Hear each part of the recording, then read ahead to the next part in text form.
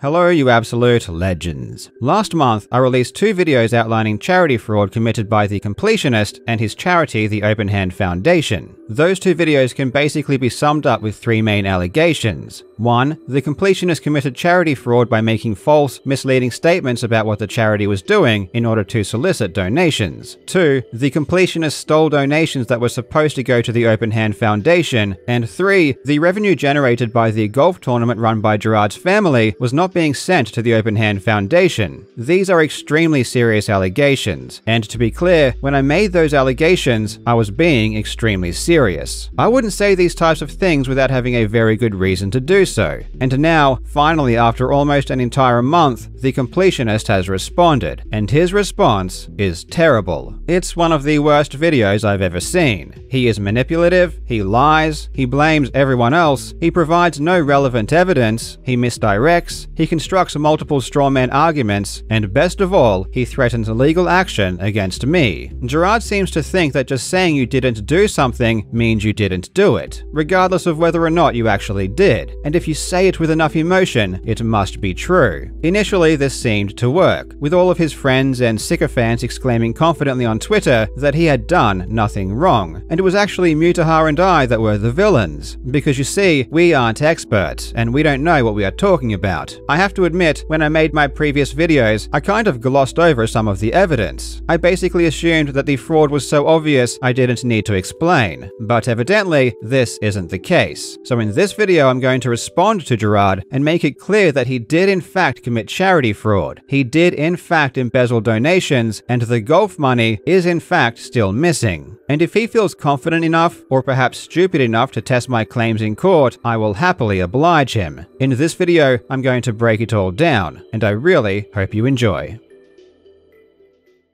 Now, a big thanks to this video's sponsor, Empires & Puzzles. Empires & Puzzles is a free-to-play RPG where you match shields of the same color during combat to launch attacks. The more shields you match, the stronger the attacks, so using your brain actually helps. And as I always say, my viewers are the most attractive and intelligent people on Earth, so I know you'll do well. There are over 450 collectible heroes based around different elements, and they all have their own special abilities which you'll need to use strategically. And back at base, you'll need to build production vehicles to gather resources, craft useful battle items, train troops, and summon more heroes. There are some awesome events happening right now. Spread some cheer with the holiday event featuring special hero surprises, exclusive rewards, and joyous challenges. During December, brace yourselves for the epic Al Tower event featuring some very unique heroes, showcasing new damage and defense types. And of course, as we bid farewell to 2023, the new year will bring in some huge updates and surprises as well. Empires & Puzzles really is a fun game and is available on iOS and Android, so use the QR code on screen or click my link in the description to download and play today. First of all, I do need to mention that on the 29th of November, the Open Hand Foundation donated $600,000 to the AFTD. This is a really good thing, and it's great the money everyone else had entrusted to Gerard over the years is finally going to good use. This is a good start, and I hope the rest of the money that the Open Hand Foundation should have received gets donated as well. The opening 5 minutes of Gerard's video isn't the worst thing in the world. He distances himself completely from the golf tournament, which is probably wise, and he seems to apologize for providing misleading statements. Except, he doesn't. He apologizes if you felt that you were misled, and he apologizes for making statements that were potentially misleading. Let's listen to what he has to say. I'm disappointed that I was not more straightforward regarding the Foundation's timeline for making donations, and that I made statements potentially implying donations were made when they had not yet been. It took too long for clear action to occur, and I apologize for all of this. But such inaction was not done for any selfish or malicious reasons. Most importantly, I want to apologize to anyone who ever donated over the years who felt they were wronged or led astray by any of this.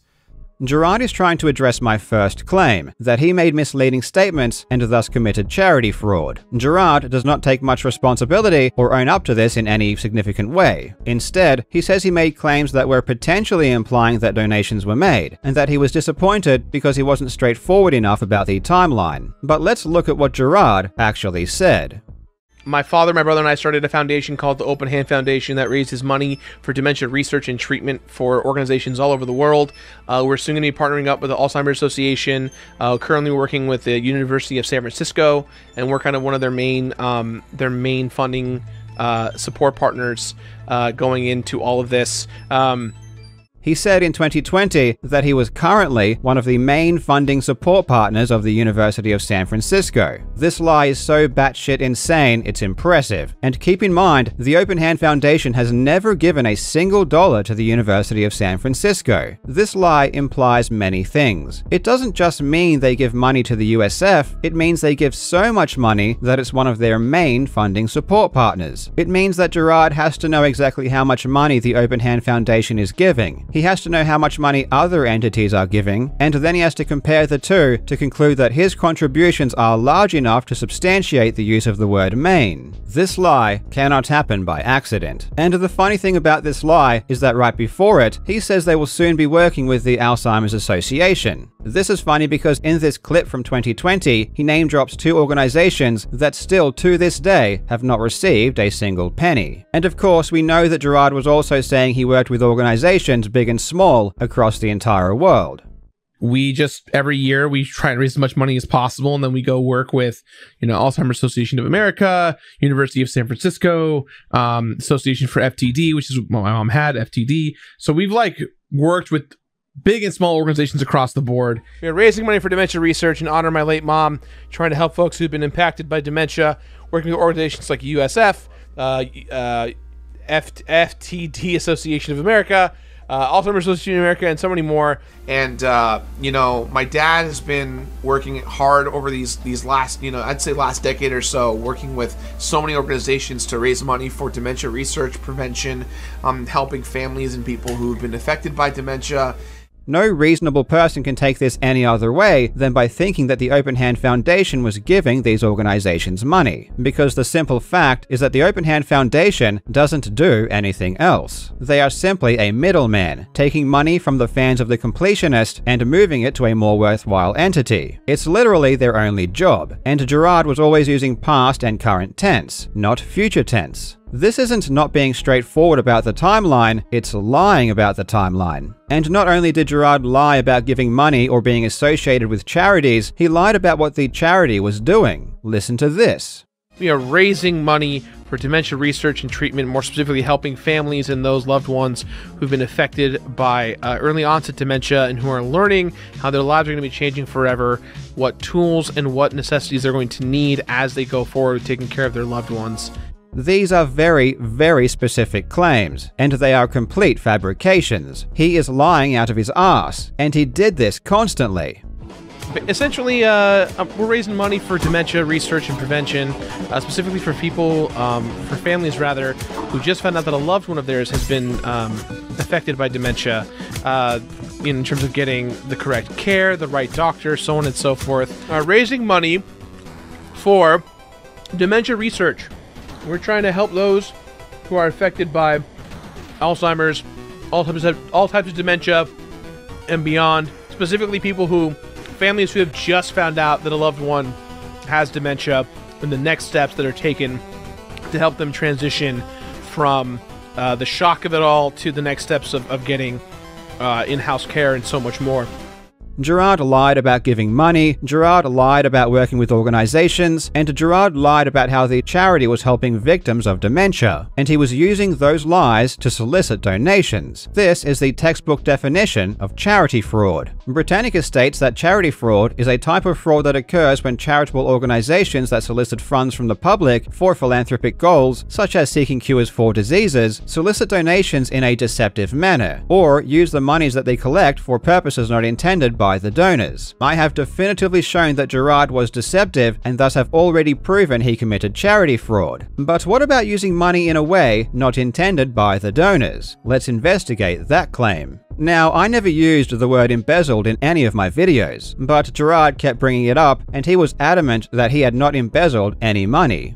Saying that we are fraudsters, that what we are doing is illegal and constitutes charity fraud, that we are using my dead mother's name to potentially embezzle money and steal is categorically false. For those who don't know what embezzlement means, it's simple. It means theft or misappropriation of funds placed in one's trust. With the power of math, I concluded that money from bits, subs, and merch raised by Indieland wasn't going to the Open Hand Foundation. And not only that, this means all the bits, subs, and all of that extra revenue that Gerard promised us would go to Open Hand wasn't sent over either. This is a pretty specific claim. I mean, how on earth would I know that if I was using bad math and missing information, as Gerard asserts?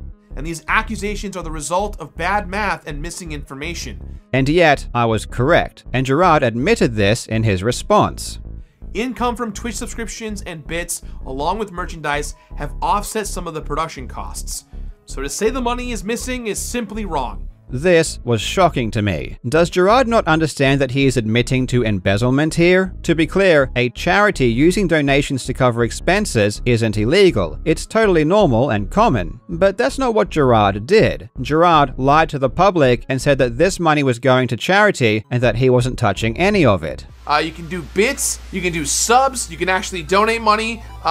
If you are more like, I want a material thing, you can do a shirt, you can do a coin, it all goes to charity, it's all great. Bits, subs, YouTube memberships, or YouTube super chats, anything that supports us is going to the foundation at the very end. As a reminder, all bits and subs, including Amazon Primes, go towards the charity as well. So it's all a pass through, all going for a good cause. Gift subs, memberships on YouTube, super chats, all that goes to the charity as well. And hey, if you want to get a t-shirt, all of the proceeds from the shirt also go to charity. Your primes, your gift subs, your bits, donations, all go to charity. We don't take any of it. Bits and subs on Twitch, memberships, super chats on YouTube, all goes to the cause. If you want to buy an Indieland t-shirt, you can totally do that.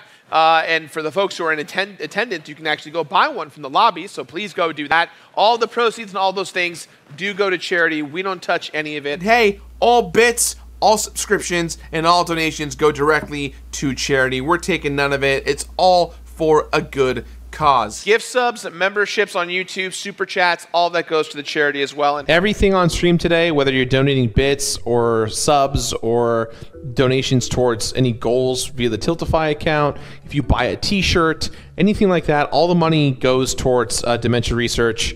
We make none of it. It all goes for the good cause. all bits, all donations, all super chats, all YouTube memberships, basically anything that's tied to donating or subscribing in a financial way to us is going to charity. We're not touching any of it. It's all going for a good cause. As a reminder, guys, all bits, subs, donations, Amazon Prime or Prime Gaming subs, and t-shirt sales all go to charity. So we touch none of it. It all goes for a good cause. Where all the donations and bits subscriptions that are happening on stream today all go towards the charity. If you buy a t-shirt, if you buy our challenge coin, that also all goes to charity. All subs during this stream for the next 3 or 4 days go towards the foundation. All the money goes to the Open Hand Foundation, an organization that we started in honor of my mom, and all that money goes to dementia research. We don't touch any of it. We just work with the people who do need the money. If you want to buy a t-shirt, you should buy a t-shirt. All the proceeds go there. Bits, subs, gift subs, super chats, memberships, anything financially involved with the show goes to dementia research. And all the money that we are raising, whether you are giving us bits, whether you're giving us subs, whether you're buying t-shirts or pins or whatever the hell we're selling, anything and everything in between, all proceeds are going to charity. Gift subs to other people. You can buy subs for yourself. You can give bits. All of that goes to charity. You can buy a t-shirt. We have a challenge coin that can legally be considered a weapon. If you throw it, it's very heavy. All of this stuff is going to charity. Income from Twitch subscriptions and bits, along with merchandise, have offset some of the production costs. And not only did Gerard say this many times, it was plastered on screen during the entire event for multiple years. What you need to understand is that Gerard isn't a charity. He is an individual. When you give a bit or a sub to his Twitch channel, you aren't giving money to charity. You're giving money to Gerard. Gerard said, "Give me money in the form of bits and subs, and I will give that money to charity." He told his fans and people that look up to him, "Entrust your hard-earned money to me, and I will give all of that money to the Open Hand Foundation." But you know what happened when everyone gave Gerard their money, assuming it would go to charity? Gerard said, "Fuck you, I've changed my mind. I'm going to spend that money on something else. I'm going to spend that money on something that directly benefits myself." This is again textbook charity fraud and is the literal definition of embezzlement. Some might say, but Carl, Gerard isn't spending money on himself. He's spending money to fund Indieland. But Indieland is Gerard. It's his event, run by his company, streamed on his Twitch channel. Of everyone in the entire world who benefits from Indieland, it's Gerard who benefits the most. He gets the Twitch followers, he gets the media attention, he gets to mingle with game developers and celebrities, he gets all the credit. And do you really think that everyone who subscribes during Indieland instantly cancels their subscription the moment it ends? Gerard taking donations to pay for Indieland is not only him spending donations on himself, it's him paying for something that he directly benefits from. But besides, what he spends that money on is ultimately irrelevant. He said he would give that money to charity, but instead, he spent it. That's fraud, that's theft, and that is embezzlement. And what makes this even worse is that he would then go and lie, trying to take credit for paying for everything himself. So for those of you guys who don't know, we had a show last year, and it went great, but it was very expensive, and TOBG covered the cost of it, but we have kind of a rule of like, we want to make sure that like, as we do charity events, that we're not costing the charity organization or really anyone outside of our awesome sponsors. The guys at FlyQuest who've been so supportive, we want to make sure that the money that we do raise actually goes to charity and is spent properly. Gerard tries to explain why he kept the money for so many years, saying that he wanted to make a restricted donation, and he needed enough money to do that. This is one of the big reasons as to why the donation took so long. The organization did not raise enough money to make the impact that would allow the funds to be restricted and avoid those high admin costs. First, I need to point out what seems to be obvious to me, but hardly anyone else seems to acknowledge. Not passing along money people have entrusted to you to give to charity because you don't have enough money and you really want to make a restricted donation is completely bullshit. That is not a sufficient reason to hold funds. This is a completely unnecessary hurdle to place. If you, as an entity, already have a lot of money and you want your donation to be restricted, so be it. But if you keep other people's money and mislead people because of your grandiose vision of how you think you should impact the world, you're just a pile of garbage. At minimum, you should have asked the public first if this was okay, and the fact that you didn't shows a total disrespect for the property of others. But let's be honest, this excuse is just another lie. Remember, I emailed the Open Hand Foundation over a month ago, asking them why they haven't donated the money. Did Gerard forget that? He certainly hopes you did. Let me refresh your memory. In the official Open Hand response from Jacques, the vice president of the Open Hand Foundation, he said they hadn't donated because they didn't know who to donate to. They said they were still looking for a beneficiary and even asked me if I had suggestions. We even asked Gerard why he hadn't donated the money, and he said that he only found out recently and that it was not fucking cool that no money had been donated. I was made aware in 2021 when the money hadn't moved yet. And that's what made me go, that's not fucking cool. And that's when I got personally involved to move it. So we asked multiple people from the Open Hand Foundation, and none of them mentioned anything about waiting for a restricted donation. Now, a month later, their story has completely changed. Apparently, this was the plan all along. And you know what's really interesting? They only donated $600,000. They had more than that amount of money over a year ago in 2022. We're almost in 2024. Isn't it convenient that $600,000 is suddenly enough to be a restricted donation, when over a year ago it wasn't? This hurdle seemed to magically vanish as soon as someone discovered they hadn't donated any money. In fact, I can prove this hurdle never even existed. You can go to the AFTD website right now and choose exactly where your donation goes. You don't need to donate $600,000, and you don't even need to steal donations for 10 years to do it. And the icing on the cake is that when me and Mutahar spoke with Gerard, he outright admitted the only reason they were looking to donate the money now is because he was faced with the prospect of this going public. Yeah, that makes sense. So as of now, the money, as far as your understanding, that $660,000 roughly, is still sitting in your that charity account, waiting for a benefactor at the right time. I mean, as of this week, we've been having conversations about moving it as early as today or tomorrow, just because the pressure I got from you guys, if I'm being quite honest. Not that I was trying to save face, but like, this is a a private fight that I've been dealing with for months with my family. And I even told my family, hey, this is the last Indie Land I'm ever going to do, because this is the 10th year anniversary of my mom's passing. And when I kind of found all this information out, I was very unhappy with what things were going. And he knew this was deceptive and wrong the entire time. I'm not trying to ask for forgiveness. I'm not trying to hide this, but what would you guys like me to do? Because I want to do right by everyone involved on my side, and I want to absolve myself of this as best I can, and I know I can't. And you know, you guys are some of the biggest creators in the space. When you guys will, whatever you guys will say, this is gonna follow me for the rest of my life. And I just want to be able to do right by you guys and by my community and by my family at this point. And I just want, you know, like I literally am about to like donate all this money today and prior to that, earlier this week and the week before, and I've just been sitting here crippled trying to figure out the best way to handle this, because I felt like if I donated the money the minute you guys emailed me, it'd be a situation of, well, he's trying to hide it and he's admitting guilt by doing that. And I never felt that way, but I understand completely that you guys could easily argue that, and it would just make me look more like a scumbag. And you know, I just want to, you know, I want to do right by you guys and what you think. Even if I survive this somehow, even if this is like, people are like, well, whatever, that's how it is. Yeah. It's going to take the passion out of what I do. People aren't going to trust me ever again. I'm not going to trust myself ever again.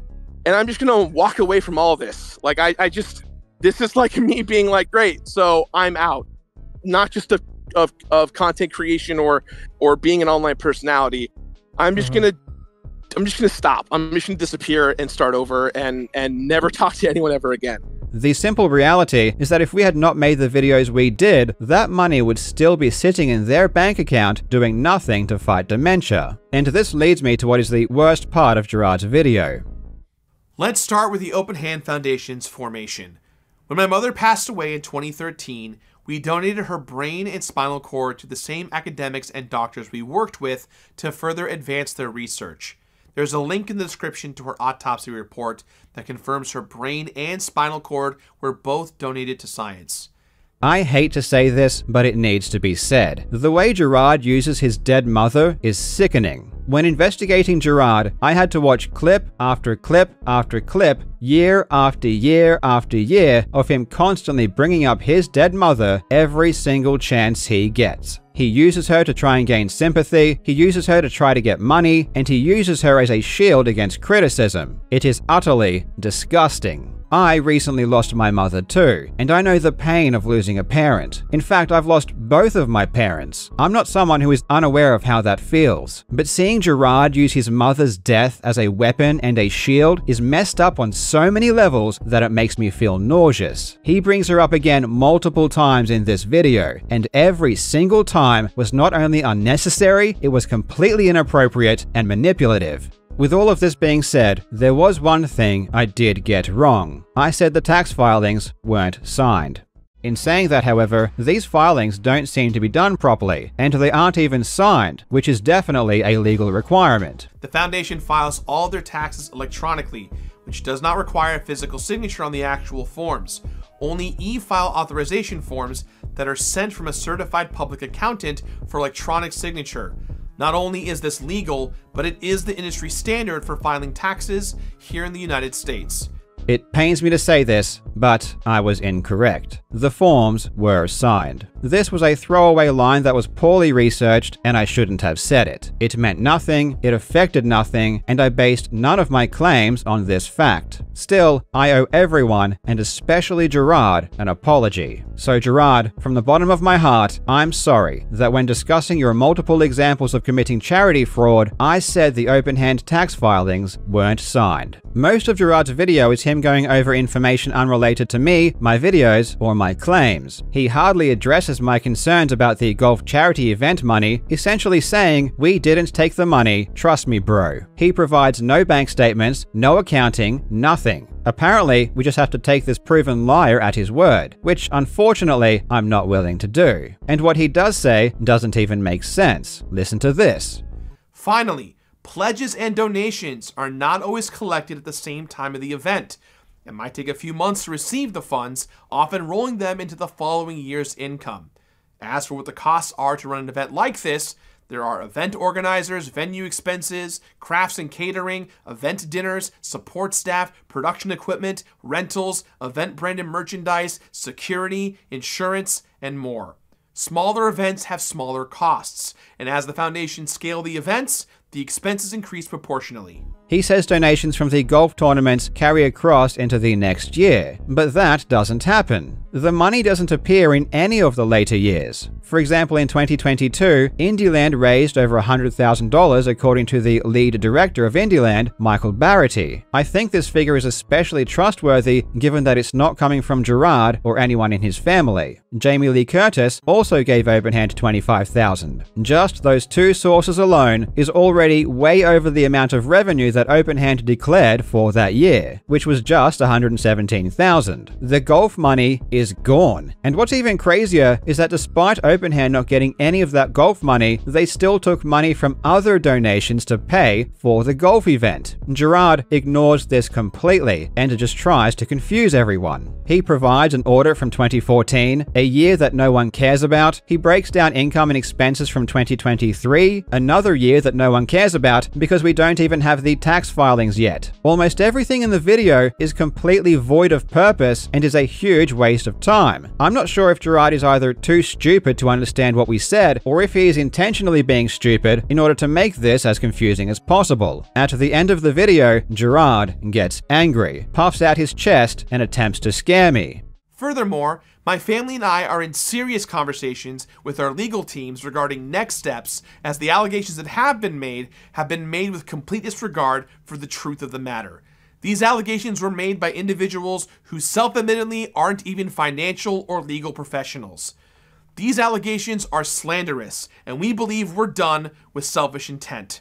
What a pathetic bitch. The guy who lied to his fans for years, taking hundreds of thousands of dollars of their money by misleading them, the guy who kept donations for a decade and only donated because he got caught, the guy who spent donations on himself, the guy who abused the trust of his friends and dragged them into this, the guy who jeopardized the financial security of all of his employees because of his sheer stupidity and greed, has the gall to threaten legal action. What an absolute buffoon. If Gerard or his family are stupid enough to go after me, I wish them the best of luck. The actions of Gerard are not the actions of a nice guy. He lies chronically, he has no respect for the property of his fans, he is manipulative, he disrespects his own mother who cannot speak for herself by constantly dragging her into this, he takes no responsibility for what he did, he blames everyone else for being too stupid and easily misled, and he attacks those that rightfully call him out for his shortcomings. And it seems like some of Gerard's friends don't mind if he commits a bit of charity fraud here or there either. They don't mind if he steals and lies and threatens life-changing legal action when he's the one at fault. They don't mind if Gerard takes objectively immoral action against others as long as he's pleasant and friendly to them. Because at the end of the day, as long as Gerard's nice to them, that's all they care about. That's where their moral compass leads them, directly back to themselves. And that's why if I damage Gerard, I damage them, and they hate me for it. At the end of the day, this isn't just about Gerard. This is about raising awareness that these types of people exist. There are people out there who don't care if people lie. They don't care if the audience is manipulated and abused, as long as they are within the small group who ultimately benefits. You need to be very wary of those who come with a smile, because they are not always genuine. And if you are not careful, you will eventually fall victim.